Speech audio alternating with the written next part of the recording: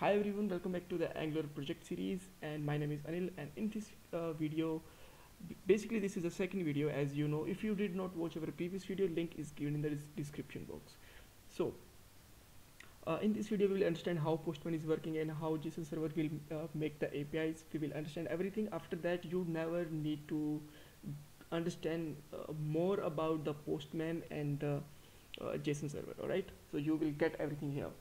So as you know, Postman is very essential thing. Without Postman, if you are working with any front-end library with or the framework like Angular, React or Vue, you have to test your APIs with the Postman, then you have to integrate them.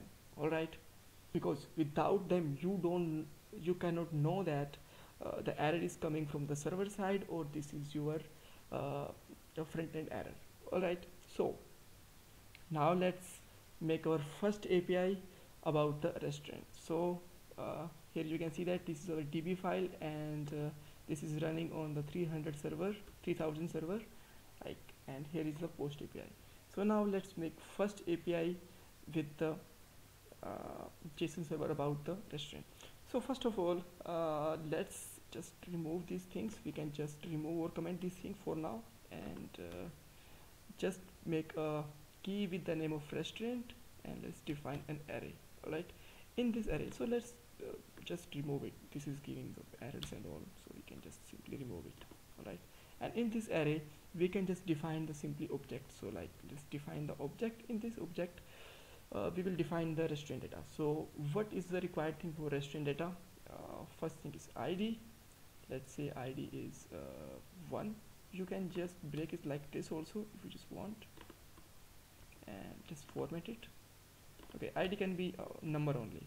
All right, and after that we can define the name also, and name can be like KFC restaurant. All right, and after that address can be a field, and let's say address is Noida sector 50 or something. And one more thing is required, like email. So we can just also find the email. Let's say kfc@test.com. This is not the email ID. Don't try to order on it. All right, so now let's try to access it on a front end. So just remove this, and you will find that there is a restaurant API. All right, so this is the first object. So we can just define one more object simply like this, and here we can just provide some more data like ID2 and home restaurants, daily, and home, and something like this. All right, let's say sector 20.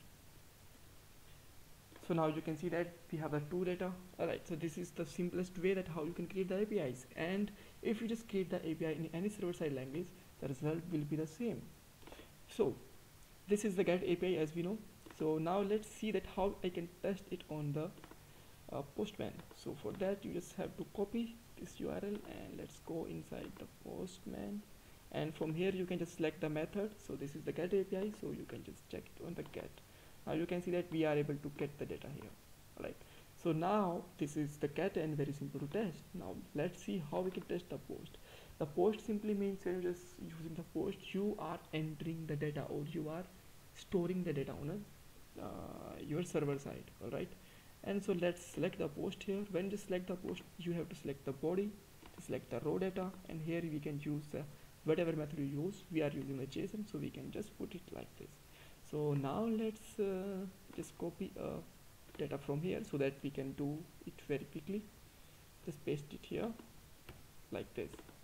All right, now when just doing adding the data in the Postman on the JSON server, you don't need to put the IDs, and you can also change the name like MacD restaurant and MacD like this, and this is can be a Noida sector 110.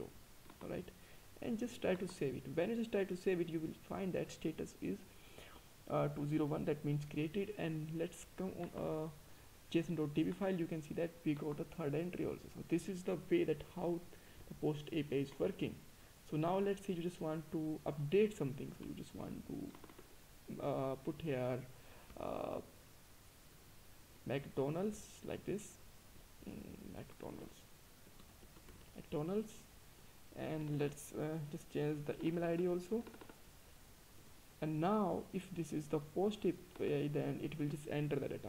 So updating the data, you have to use the put, and here you have to use the ID in the param. So I just want to update the third ID here, like this. And now let's try to update it. Now you can see that status is 200, that means data is updated. Let's come here. Now you can see that data is updated here. Alright, this is the how post API is working.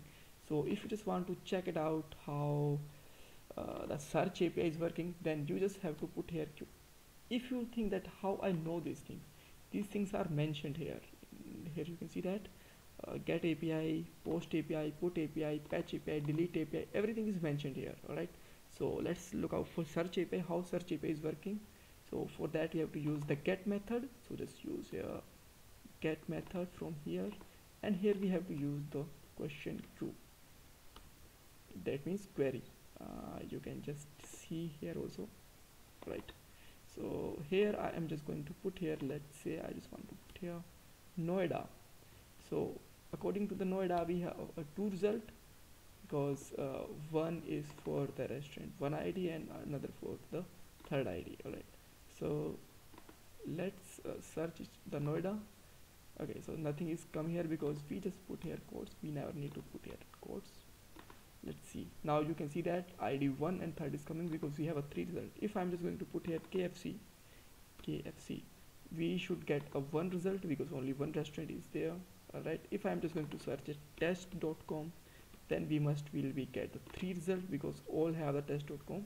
So this is the how search API is working. So if you just want to delete something, then you can search here, select here delete method, just put the ID. Let's say I just want to delete the third ID, like this. And we don't need any body kind of hole, just hit it. You can see that 200 with the blank result, that means it is deleted. You can find only 2 ID here. Alright, so this is the how JSON server and the Postman is working. If you still have any kind of confusion, you can ask me in the comment box, and don't forget to subscribe my channel and like this video. Bye bye, take care.